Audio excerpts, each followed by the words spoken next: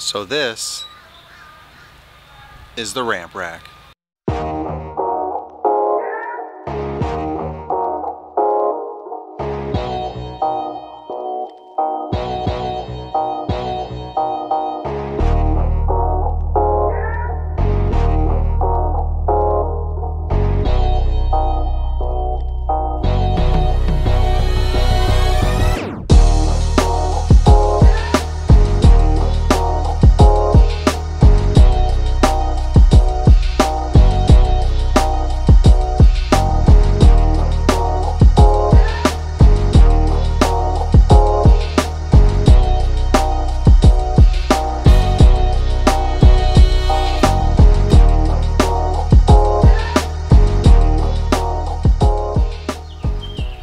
So it's basically what you see is what you get, right? You're turning your truck bed into a trailer, basically. You're converting the two, you're combining the two. So you see there's an extension here. So obviously it extends the length of your truck, and when you have a long bed like I have, then it definitely extends the overall unit, but it's still shorter than pulling a trailer behind this truck or even a short bed single cab truck. It's still going to be obviously a lot shorter, and it gives you the ability to put multiple mowers up here. I've got one stand-on mower, which is the grandstand, and I've got my push mower here. So I got my push mower down in there, and I got my grandstand kind of right up against it, just kind of anchoring everything in so nothing moves around. And then I've got it strapped down here going across the hooks in the bed there. The hooks in the bed there. I haven't put this back up on the rack. I just kind of got everything set up real quick. Wanted to make this video before I headed off to knock out the day's yards. You can see here that the mower is fully in the bed, but because this comes out off of the bed, it gives you all this extra potential space. You know, before it starts to slant down, you can set the wheels of the mower like right here. So that would allow you to fit 2 stand-on mowers in this bed if you needed to. You can get a 48 or less in between the wheel wells here. So this 48 obviously is fit between the wheel wells right here to get up there, but so it could go all the way up there if you needed to, and then put a 52 behind the wheel wells here. And then, like I said, it would come back to about here most likely.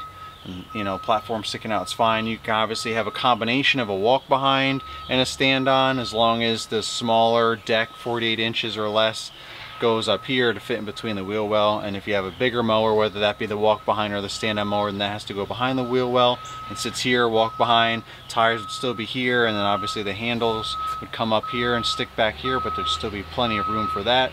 So you see there's a lot of versatility to haul what you really need to haul, just like you would a trailer. And you put whatever racks you want on here. I got my multi-tool cage here with my little handheld blower. A lot of times we like to just grab this for the small properties and blow it off real quick rather than taking the bigger backpack blower off just for one quick property. When we have multiple properties together, or you know, and there's a bunch of us, it's easier for someone to grab the backpack blower and go around and get all the street and the driveways and all that cleaned up, while someone else grabs this and goes like up on the porch and the patios around the back and all that, and kind of walk around quicker with that lighter blower for that. And this gets the bulk. And then I've got my straight gas can on this side.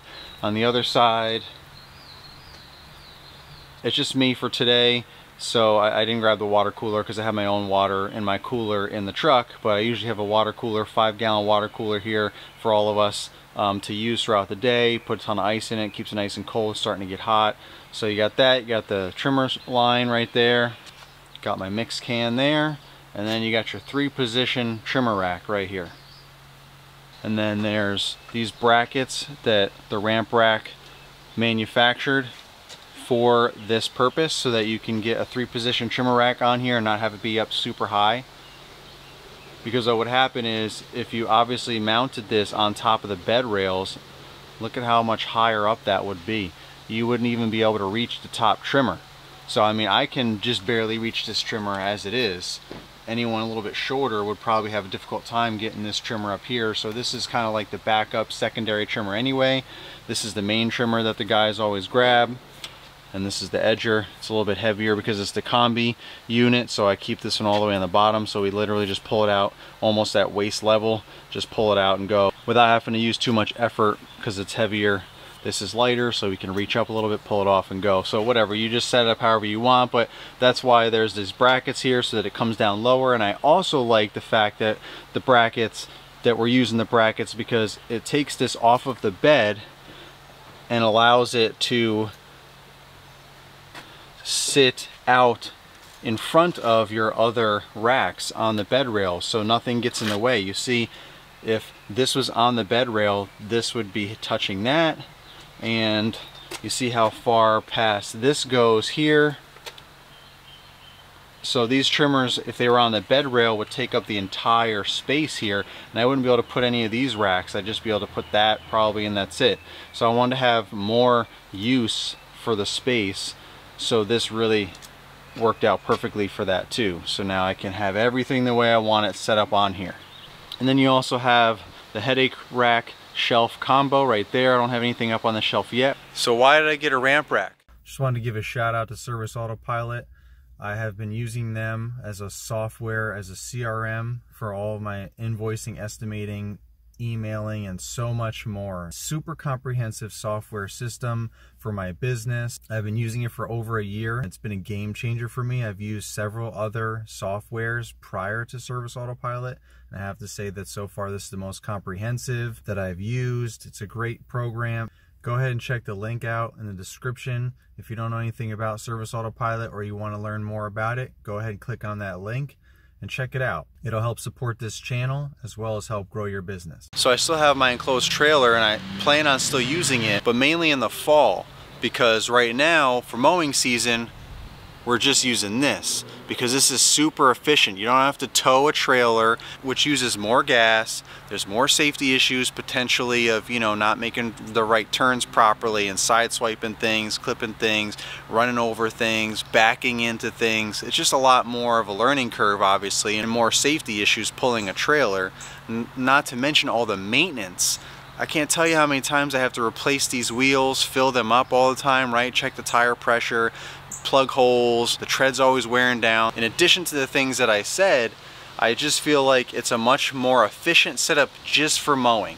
When you have a dense route like I have in those homeowner association, those HOA neighborhoods, you're driving up and down, trying to get in between the cars parked, going around all these circles to turn around and get out and come the other way and all that. It gets very tedious when you're pulling any kind of trailer, and the bigger the trailer and the bigger the truck combined, the more of a headache that becomes. So many times that I've had to do 3-point turns in the middle of a cul-de-sac because now that I have a bigger truck, when I had a smaller truck, a half-ton truck pulling that trailer, I was able to at least get around every circle unless there was, you know, like something else in the way, like another truck or trailer or car or something parked kind of awkwardly in the way in the cul-de-sac, and I couldn't really swing around properly. Then those couple of times would happen, but for the most part it was no big deal. But ever since I got this bigger truck with that pulling that trailer, it's almost impossible for me to get through almost the majority of the circles that we go through. It just becomes one more thing that you have to worry about and deal with. So this just keeps you, it's like super